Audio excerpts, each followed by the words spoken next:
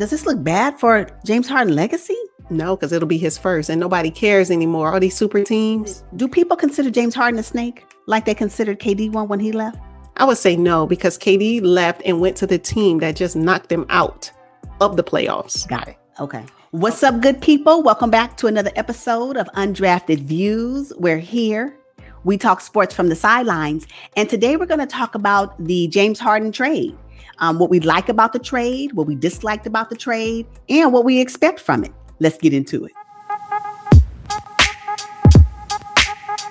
So the Brooklyn Nets basically landed a blockbuster trade with James Harden and a couple of other pieces. Now, let me tell you, I really like the move because now the Brooklyn Nets are a bigger powerhouse. And I already had them win in the East anyway, in the NBA Finals. So, hey, this just add icing on the cake for me. You know, I like the move because now James Harden finally got what he wanted. He got what he wanted with the trade and his destination, his original destination. So good for him being able to stronghold the NBA and the Rockets to force himself a trade out of his contract to another team. And hey, I mean, he got what he wanted. And if that's where he wanted to be, I'm okay with that.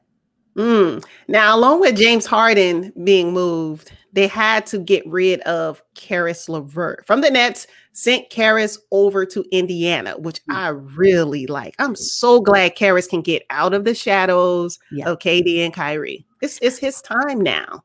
It's his time now. He actually proved it in the bubble, the 2020 bubble. I think that it is important to know that Caris Levert can be a starter on a team. And so the move for him, while it may not have been what he desired, it was what he needed in order for his legacy, his play production, his status in the NBA organization to now show he can be a top player. So to be on a team with such superstars would have continued to suppress his ability to shine. So his move to the Indiana Pacers was great for him. So I cannot wait to see him in the starting lineup with the Pacers. I can't. Oh, yeah. And I think he fits in well with Malcolm Brogdon and Justin Holiday, Domantas Sabonis and Miles Turner. And they have that new coach in Nate Bjorkman, too. It's perfect. Do you think that Caris LeVert is a better fit than Victor Oladipo with the Indiana Pacers? I'm going to say yes, only because Caris is used to coming off the bench. He may not feel as entitled as Victor did. Victor was their franchise player. So I think Caris will fit in more because he doesn't need the ball as much. And to go to the Indiana Pacers, who's already number 4 in the East, you walking into a great situation. Yeah, if I'm honest, the Pacers are playing better than the Nets right now anyway. True. Yeah, so Brooklyn also got rid of Kurucs, who's a sniper from 3, but he's just not really part of the deal. I mean, he's part of the deal, but he's not the reason why the deal took place. Okay. Now, Victor Oladipo, there were reports out that he wanted to leave Indiana anyway. So he got his wish. I like the fact that Victor now gets to play in Houston, with John Wall and DeMarcus Cousins and PJ Tucker.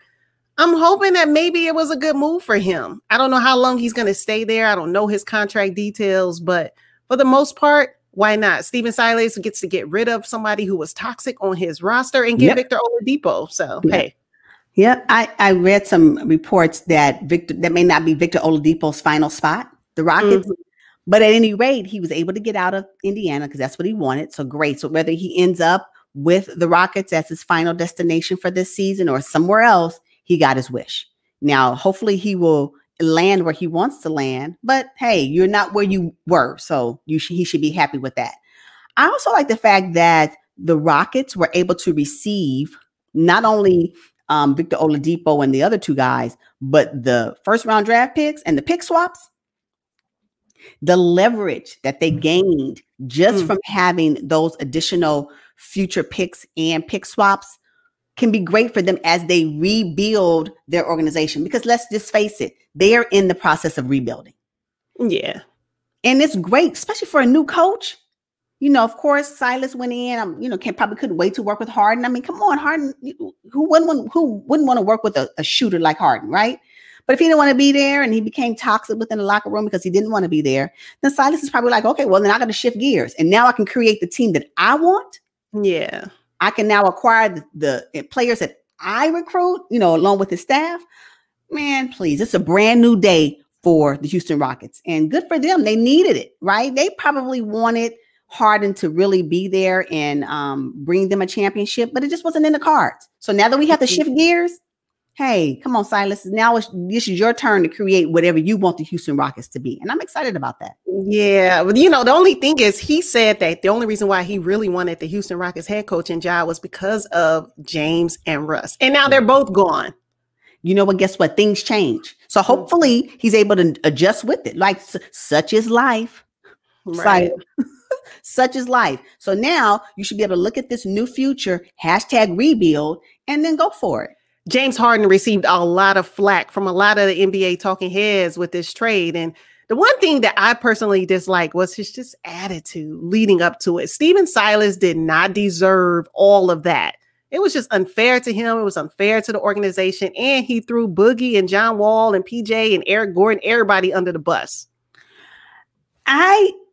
From the beginning, when there was discussion about James Harden wanting out of the Houston Rockets, the fact that he wanted to request a trade was of no consequence to me. I was like, well, you know what? He has a right because these teams will trade you in a heartbeat, right? So I was okay with that. People should request a trade and, should be where you want to be. No problem.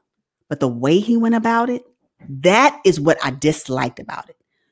You cannot show up to your job not prepared to do your job and cause so much disruption on the Rockets that for me was unfair. Not only unfair to the players he's played with for years, unfair to the organization that pays him top dollar, and unfair to the new coach and and unfair to the fans. Like, you just gonna sit up here and act up? Really? So you're gonna go out there and play, but you're not gonna give your best effort? So you think I'm gonna trust you moving forward, even with the new team? Or your character? It was a character awakening for me. And I think that's one of the things I disliked about it. So you got your way, perfect. But the way you did it, maybe didn't act fast enough. I don't know, but you signed a contract with them. You signed that contract. Yeah.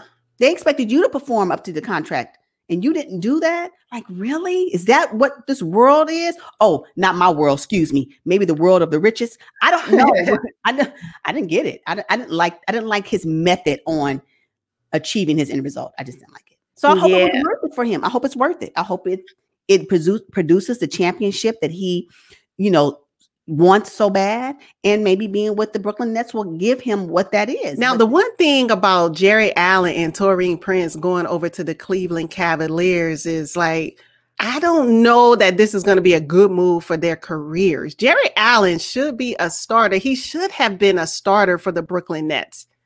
But instead, now the Nets are stuck with DJ as center and Jarrett is in Cleveland with Andre Drummond. I just don't know that it's going to work out well for him. I was saddened to know that Jarrett Allen was a part of the trade.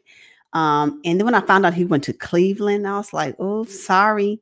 It's unfortunate though, because I think his career took a step back going to Cleveland when he was doing such a great job at the center position for the Brooklyn Nets, to then take all of that effort and then have to go to Cleveland. Like, yeah. Why? Oh my gosh. So hopefully there's a plan for him in Cleveland where he is not rotting on the bench. I hope there's a plan for him. It hurt my feelings. I was like, oh, y'all dirt. Oh, the business of basketball. Yeah, but the thing is, Cleveland didn't even need another center. You got JaVale, Andre, and now Allen. I forgot about JaVale. They don't even need Jarrett Allen. There has to be a plan. And so hopefully that plan will be revealed really soon. But to have all of that was just becoming its own, to sit and wait. Oh my goodness. Yeah. It's a bad move. Yeah. It's no fun in going somewhere you're not needed. Hey, Jarrett. Yes, it's your agent. You've been traded. What? yeah, you've been traded. Well, where am I going? The Cleveland Cavaliers.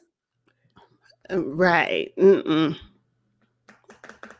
You know, another thing that I really disliked about this whole Blockbuster trade was Brooklyn ruined their depth completely, because it was this thing, you know, like you said in the last episode, it's like, look, Brooklyn had a bunch of players who could start on any team. I don't know if that's the case anymore, because they depleted their bench to get James Harden. So they don't need so these superstars are going to play 40 plus minutes a night. Okay. See, setting a new precedent. I can't wait to see it. I cannot wait to see it. And they're gobbling up all of the salary cap. I think KD makes 40 plus. Kyrie and Harden are close to 40, if not, you know, like high 30s or whatnot. They're just, it's not looking good. So do you think that Steve Nash would have all three of them on the court at the same time? He has to. Who's going to come off the bench? What does the rotation look like? Can't wait to see it. I can't wait to see it. I can't wait to see it. You know, like you, I had the Brooklyn Nets coming out of the East. I did. I had them coming out of the East way before when we did our preseason predictions. So the fact that they added James Harden, but the Brooklyn Nets was going to do it anyway. Yeah, they were. They didn't even need them, but now they have them. Cool. Yeah. And, you know, DeAndre Jordan is going to get exposed at center now. Oh, that's going to be the big, you know what? And I'm waiting for that, because they're going to be like, oh, maybe we shouldn't have done Jarrett. No, you shouldn't have done Jarrett. No. Ooh, that's going to be fun.